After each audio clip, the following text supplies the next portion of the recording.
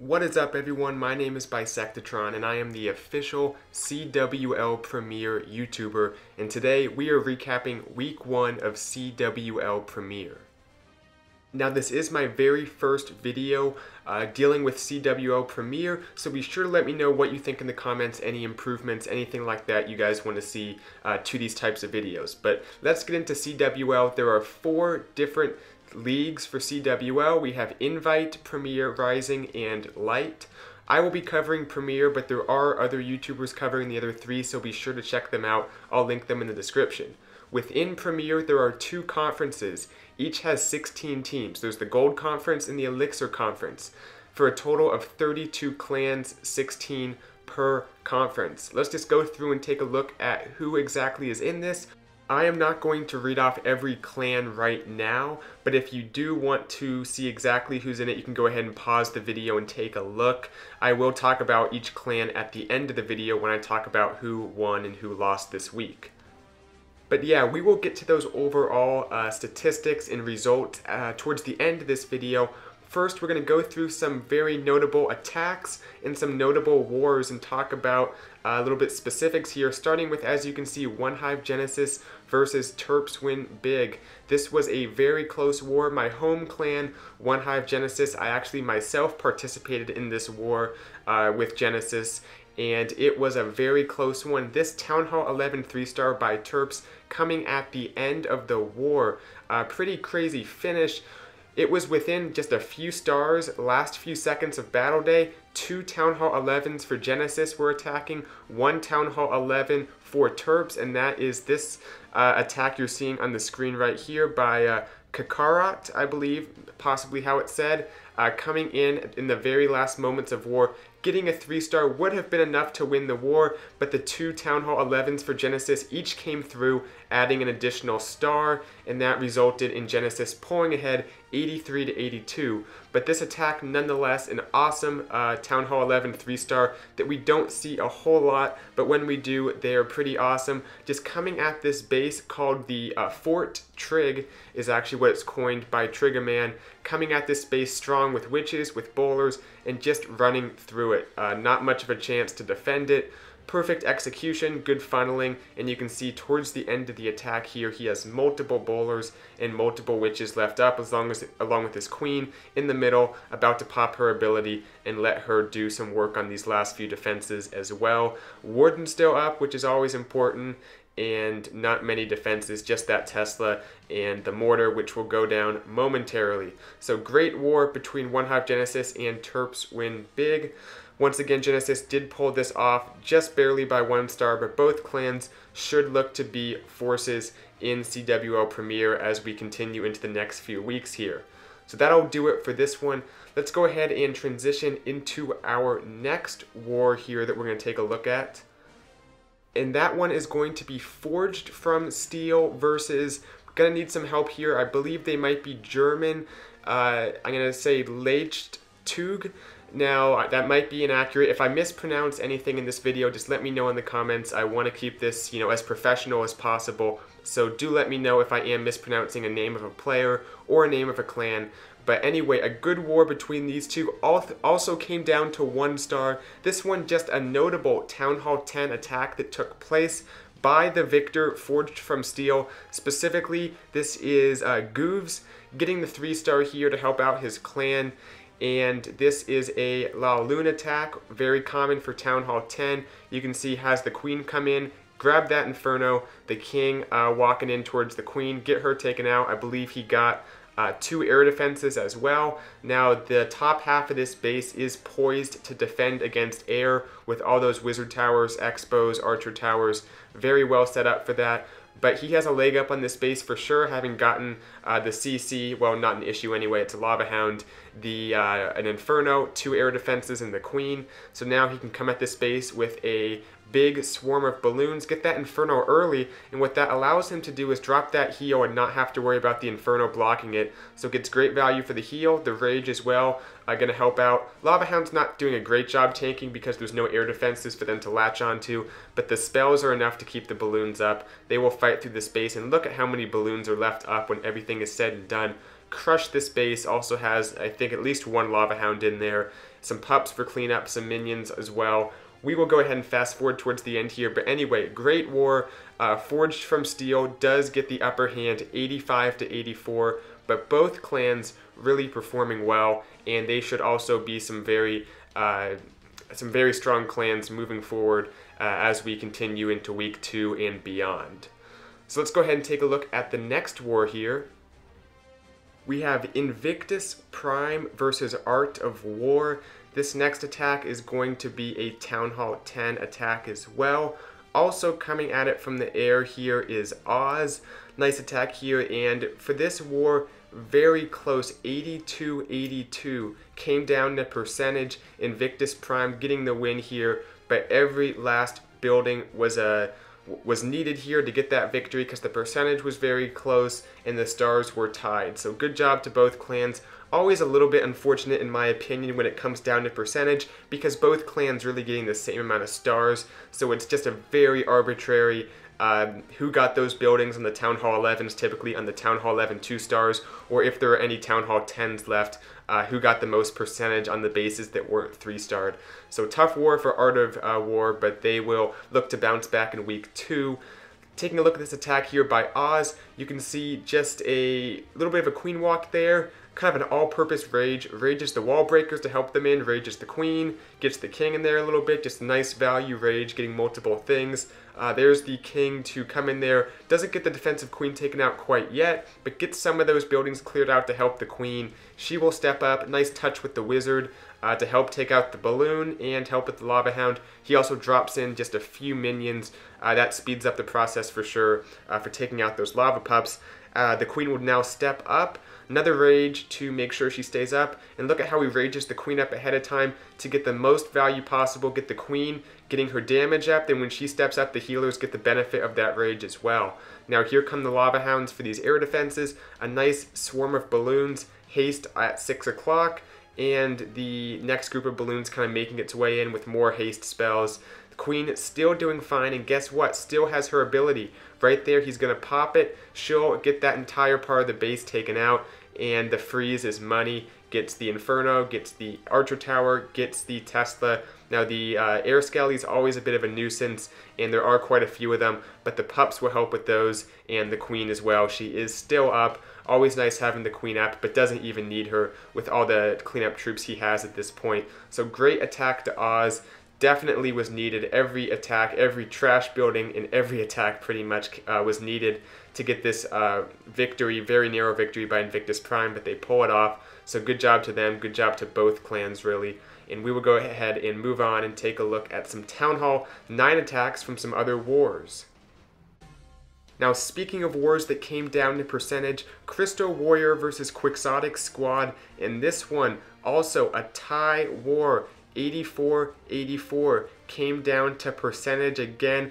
Quixotic rather, my bad on that. Quixotic Squad getting the win here by percentage. But that being said, Crystal Warrior not short of some awesome attacks. They had plenty. This is just one of their many. A Town Hall 9 Hog attack we'll take a look at just because it was very smooth in deployment. You can see he encounters that Tesla squad or that Tesla farm right away. So that way he gets it taken out nice and early. The jump to let his heroes and some of those wizards walk into the base. There is a hound in the CC that the queen will have to deal with, but sitting back in the rage, the level 30 queen can make pretty short work of that lava hound. Pops the king's ability in the base there. He'll step up, take out the queen. There goes the hound. The queen will have to deal with some of those pups, but eventually she'll step up. Then just come in strong with the hogs. Doesn't bring bowlers, goes ahead and brings a CC of max hogs. Not something we see very often, but gets those hogs in early, which I like. Get those level 7 hogs doing work the entire time. Let them be the first hogs you send in there. Pops the queen's ability. She is still up. She might go down to this archer tower here, but she got some great value for him just for the small investment of that kill squad. And a few back-end hogs. Just like we see back-end loons, backhand hogs, very effective for tanking the wizard tower. They get it taken out, take some of the splash damage off the main group. So nice stuff there. Once again, good war. Quixotic getting the victory. So very strong showing because Crystal Warrior is a well-known good clan, and it's a good win for Quixotic. Tough loss for Crystal Warrior. They are down to 0-1, of course, off the percentage differential, but they'll look to bounce back in week 2. And yeah, that'll do it for this attack. We have one more Town Hall 9 attack to look at and one more war specifically, then we'll get to the standings. So the final war here is going to be Dragon Rejects versus Pinoy Bandidos, I think is how you say it. And another good war. This one not quite as close as the last two. 85-81, so a 4-star differential. Dragon Rejects pulling off the win, but good job to both clans, of course. You can see this is another Town Hall 9 hog attack. That's going to be the focus for today, I suppose, because hogs have become a little more popular, at least from what I've seen in week 1 of CWL Premier. I think the HP buff, although very slight, was a factor in this, as well as a few other balancing changes we've seen recently. So taking a look at this next one, you can see he has the skeleton spell queued up actually, but he'll go ahead and poison the defensive heroes as well as the CC troops, so great value for that poison. The level 6 dragon is a bit of a nuisance because it does not go down without a fight, but the queen, eventually he'll pop the ability and she will finish off that dragon and then step up for some more defenses. Already starting in with the hogs. Again, not seeing the bowlers in the CC. It is still common, of course, but this is another variation that utilizes those level 7 hogs. There they go. Not sending them in initially. It's kind of the attacker's choice. Sometimes your first group of hogs might not do that well, so you want to make sure your level 7 hogs are in a group that's going to survive longer. But sometimes you want to start them earlier. In this case, he sends them in around the middle of the attack. A nice kind of preset deployment. You know you're going to have, 6 hogs, so you don't have to tap out the number you want. You can just drop that CC. You know how many hogs are going in. So good stuff here. Has that last heal. The Skelly spell not even needed. I think it was just kind of a utility skeleton spell for where he needs it. Does hit a few giant bombs, which will apply the brakes a little bit to the hogs, but they'll still power through this base and get the 3-star for him. We will fast forward as cleanup commences. Good job to Juggernauty. Playing words there. Great stuff and a good war to both clans. Dragon Rejects definitely coming out strong, and this was just one of their many attacks. Okay, so that'll do it for the attacks we're going to take a look at in this video. Now we'll get to some of the actual standings and outcomes of all of these wars. Keep in mind there's 2 conferences. Each has 16 teams, and each one of those conferences is divided into 4 divisions of 4 clans each. The Gold Conference first, the Giant Division. Invictus Prime gets the win, as you saw, 82-82 with percentage over Art of War. FYSB also getting the win, 84-80 over Dark Avengers. Sons of Anarchy does take the loss here, 82-84 against Die Sabazis. And finally, Fortus LTU also loses to Dark Looters X, score 81-84. Staying in the Gold Conference, moving to the Goblin Division, we are Spartans with a win. They win 85-84 over 3 Point Park. Forged from Steel also getting the win, 85-84 over Ladich Tug. Again, I don't know if I'm certain on how to say that name. Unfortunately, my apologies on that one. OneHive Genesis, as you saw, also winning 83-82 over Terps win big. A little bit ironic there. Not the big win for Terps, but maybe next week. And finally, Chosen Elite, only clan to lose in the Goblin Division. They lose to Marshall's Nation, 81-81, but the percentage was clearly in Marshall's Nation's favor. Moving on to the next division. This is the Balloon Division. Starting off, Rogue XI getting the victory over Pigeonism, 84-82. The next one, Hindustan, gets the win over CZX Knights, 84-83. Finland War also winning, 83-82 over Valar de Harris. Not sure on that one, but I believe that is somewhere around the pronunciation. So 83-82 there. And finally, the only clan to lose from this division, King Jeffrey, suffers a loss to J-Off, 82-87. And finally, the last division within the Gold Conference, it's the Wizard Division, starting with Quantum 3 getting the win, 85-83 over WHF2. Grumpy Old Men, also another clan to get the victory here. They win 84-79 over Emphatic Fury. Crystal Warrior does suffer a loss. It was 84-84, as you guys previously saw, to Quixotic Squad. And finally, Pinoy Bandidos does lose 81-85 to Dragon Rejects, as you guys also saw. So that does cover every war from this week, because each team each clan rather, in the Gold Conference faced a clan in the Elixir Conference. So you heard every war, but we will still go through the Elixir Conference and just talk about who won. Dai Sabazis and Dark Looters X from the Dragon Division, both getting the win and pulling up front in Dragon Division within the Elixir Conference. In the next conference, the next division, the Minor Division, J-Off, the only clan to win, so up to an advantage there, being the only 1-0 clan in that division. The next division here is the Healer Division. Once again, just one clan to win, Marshall's Nation pulling ahead in that division. And finally, for the Elixir Conference, the Wallbreaker Division right here, Quixotic Squad and Dragon Rejects both getting the win. So you can see the Gold Conference in general won a little bit more than the Elixir Conference, but still pretty even distribution. Next week will be a little more complicated because I believe some clans play within their conference, some clans don't, so it'll be a little more complicated to go through it next week. But this week, very conveniently, it was a 1-to-1. Each Gold Conference clan played an Elixir Conference clan, and those were their results. As we wrap things up here, I am going to show finally, feel free to pause this, it won't be up long.